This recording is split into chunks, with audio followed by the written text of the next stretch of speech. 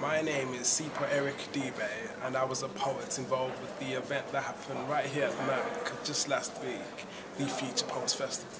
Why did I choose the challenge? Well, I had recently, actually, just a couple months back in February, I recently just rediscovered poetry, I guess, and I saw this advertisement and ideas tab for the Future Poets Festival.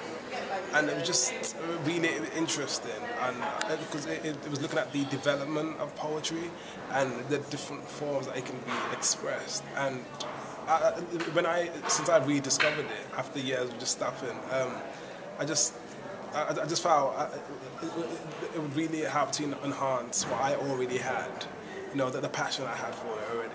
So a summary of what happened. As I said, I applied through Ideas tab, and I therefore got through, and they asked me to come in. Since then, I had workshops with a poet who inspired me, Kim Trusty, and Amy Martin, who was the event manager. I just had some workshops on different styles of poetry and different forms of expressing it. Just leading up to the actual event, we had workshops with other professionals.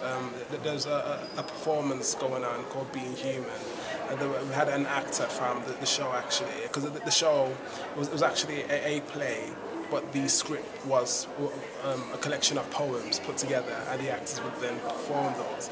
So that's how it related to us. We also had Language Alive. They came. The Future Poets Festival went through our period from February until August.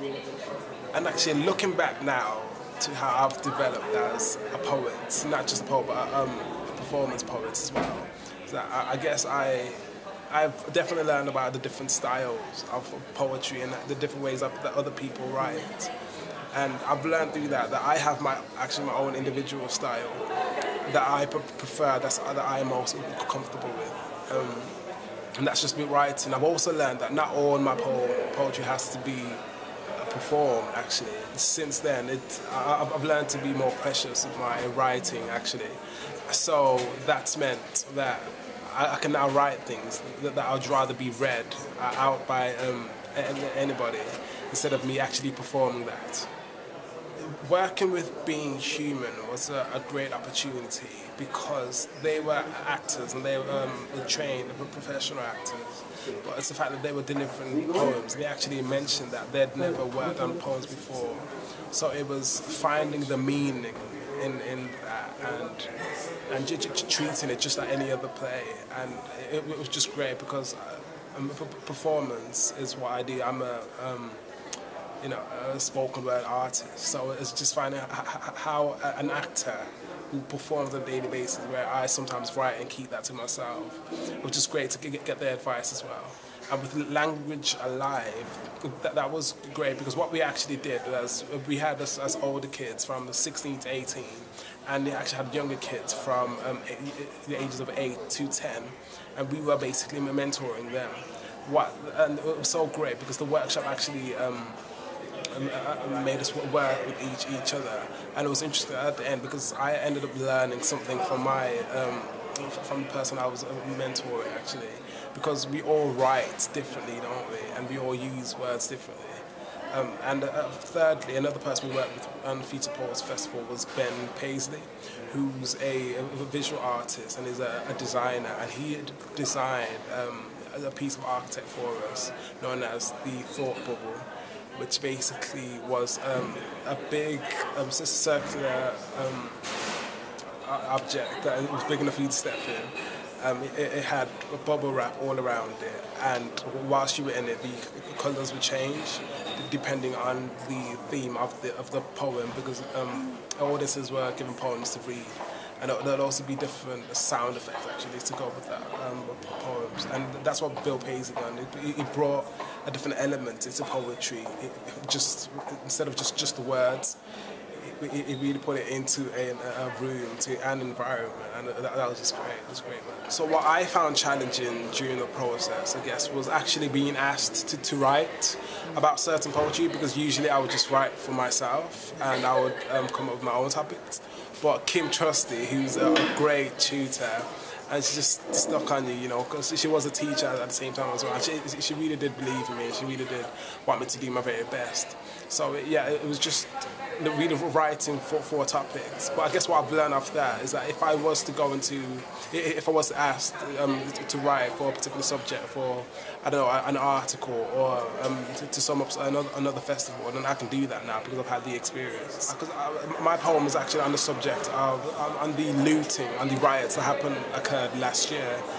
And it was really close because I focused on the main topic, which is Mark Duggan, because that's how the riots started. And I was performing in front of an audience at exactly the time in which they occurred last year. And I think people had forgotten about that, so we're just making people remember.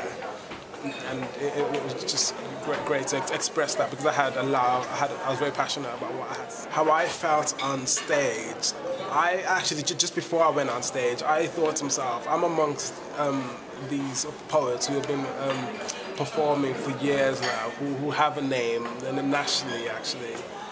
So, and this is my first poet performance.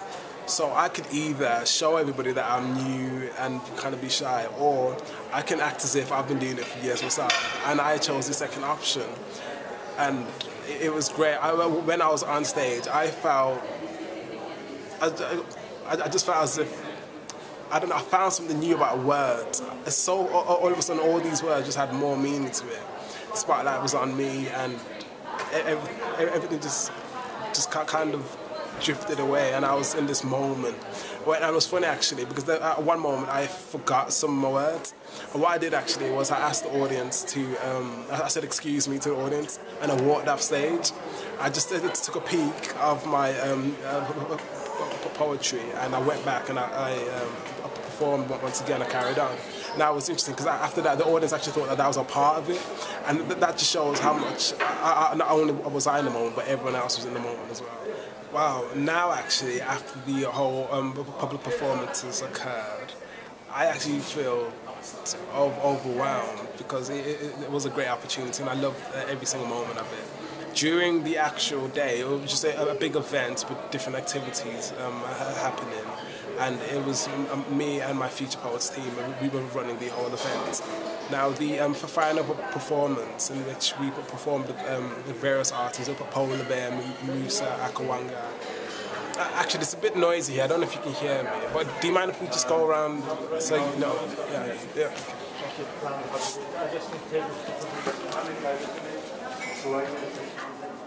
That's better. It's a bit more quieter here. Okay, so one thing I'm definitely going to take away from the whole experience and the whole opportunity is the power of words.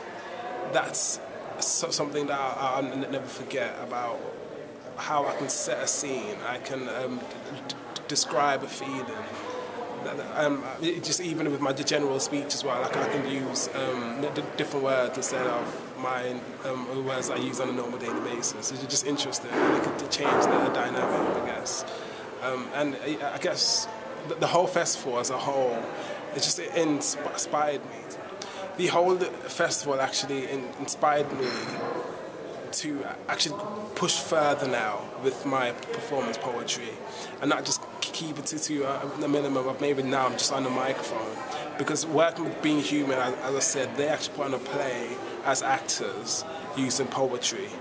And now some may say that that's like Shakespeare, I guess, but it was just out of the ordinary, because they took poetry, which was meant to just be poetry, and they turned that into a performance. So it's what I can do with that now, which I'm going to explore. Thank you.